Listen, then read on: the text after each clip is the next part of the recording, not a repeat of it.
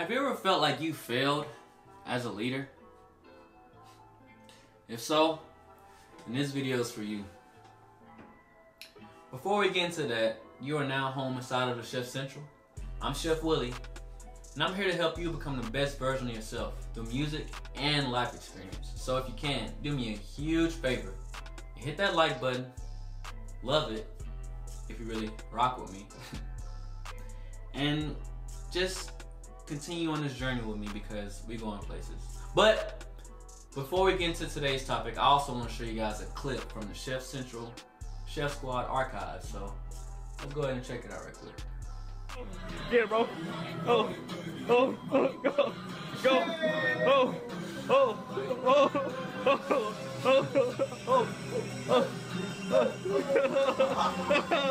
yeah, bro. Yeah, bro.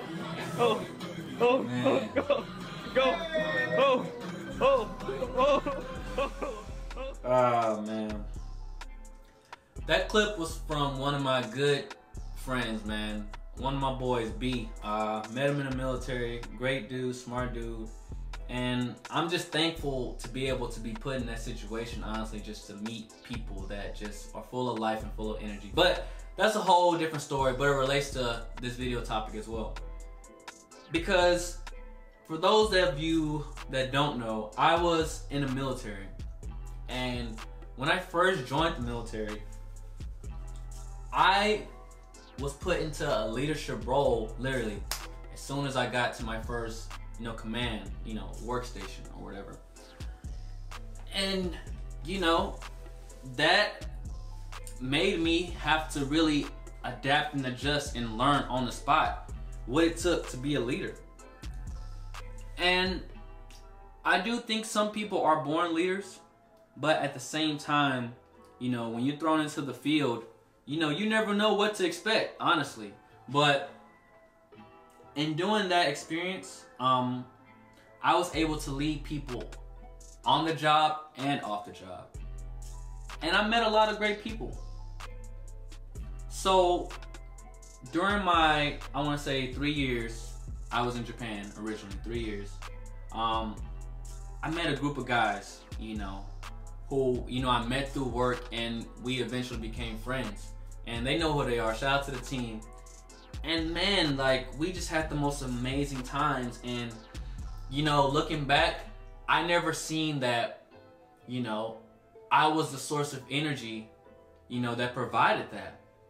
Because for me, I always had this mindset of, everything is gonna be okay no matter what we're going through. I've always been optimistic. I've always been looking forward towards things.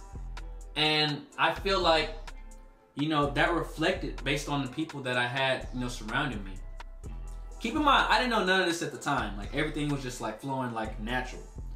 So with the group of guys that I met my first 3 years in the military, I took it upon myself to make sure I'm that guy. I'm that guy that, knows where the parties are, that knows where to have fun, that knows what's the good drinks, to relax, I wanted to be the guy that people came to when they needed, a source of happiness, let's just say.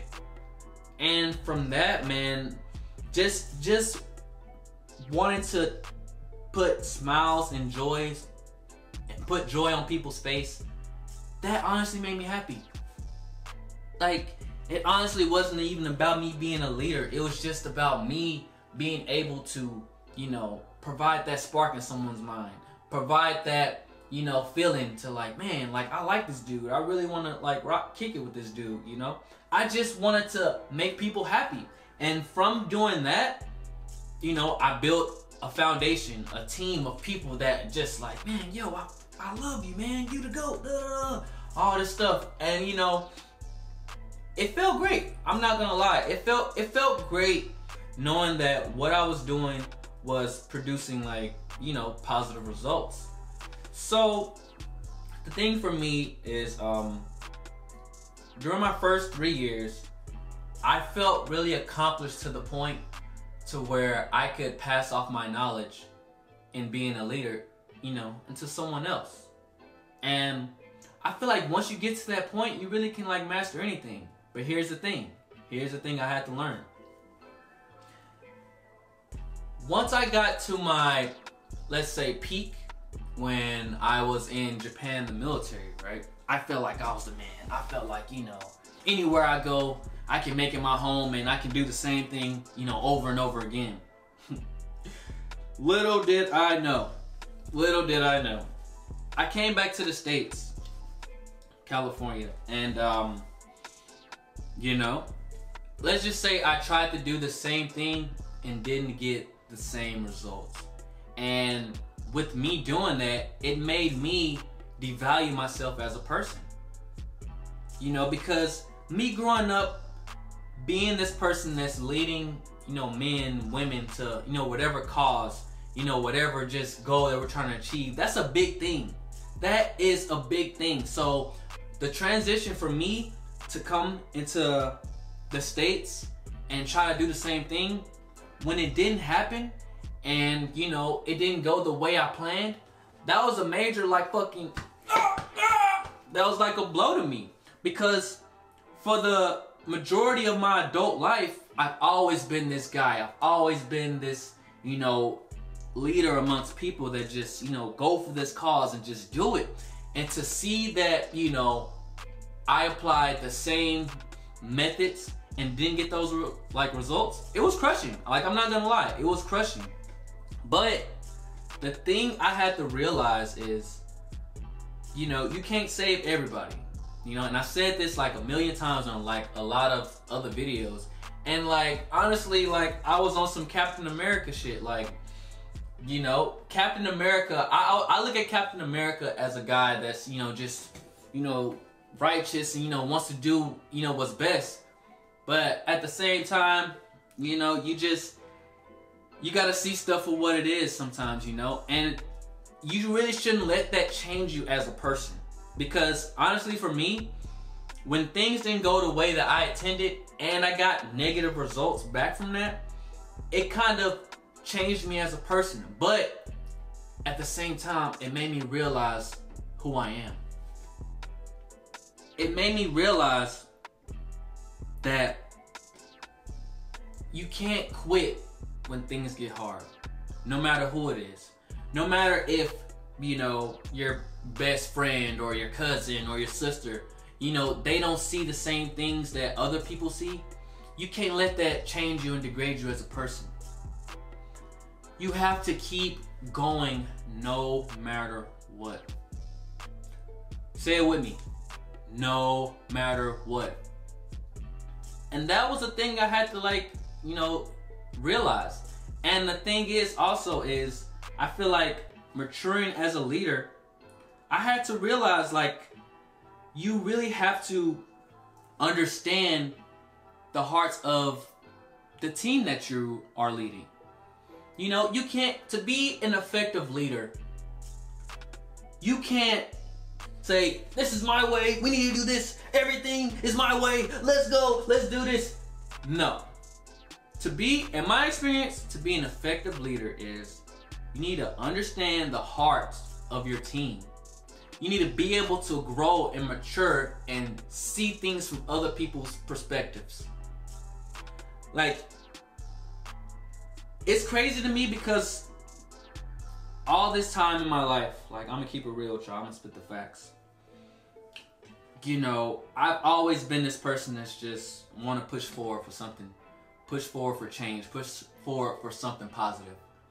And, you know, some of the people that were closest to me in my life, you know, when they didn't see it and other people seen it, it brought me down.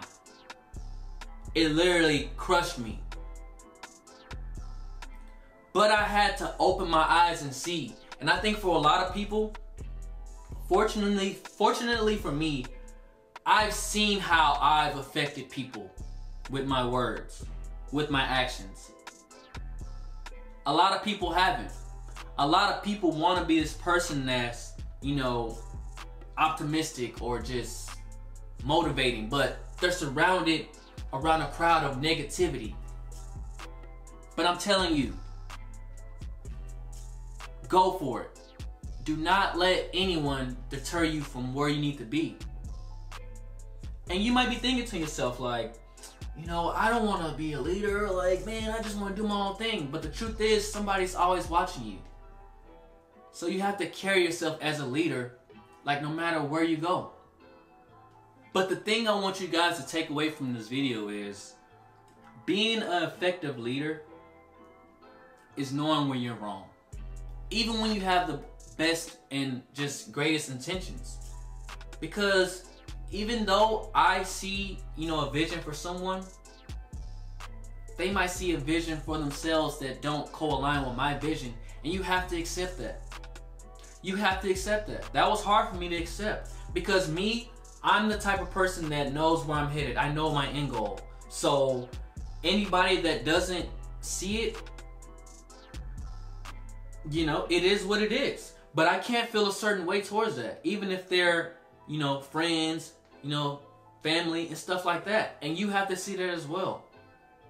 You know? The leaders who succeed are the ones that understand the hearts of their team. And the thing is, true leaders never fail. We take L's, which are learning lessons. So, hopefully you guys, you know, can learn from me and watch from me, because like it's been a long journey for me to get to this place where I needed to be a long ass time ago. But now I'm here giving you this message, and I'm hoping that, you know, you can relate, or you know someone that can relate. If things don't go your way and you are the leader of a team, you need to sit back and understand why. You know, you can't bash, you can't criticize, you can't ridicule anybody. You have to be understanding if you want to be an effective leader. And that's why I'm doing this today, because I'm able to reflect and see like what I did wrong in the past. So hopefully you guys got something out of that message. If you guys enjoy what I'm doing and really take value in the things that I say, then I'm inviting you to join me. Join me on this journey. Hit whoisshefwilly.com and, you know, just join me on this journey, because like I'm involved in every day as we speak, and I, you know, want to create a community. I want to start a movement of people that believe the same thing, people that want to empower others, people that want to, you know, see world change, and people that want to just push the boundaries of what's being told. So if that's you, then I invite you to join me on this journey. Other than that, that's gonna be it for today's video. You're now exiting the Chef Central. It's been your boy Shef Willy, and I'll see you in the next video. Peace.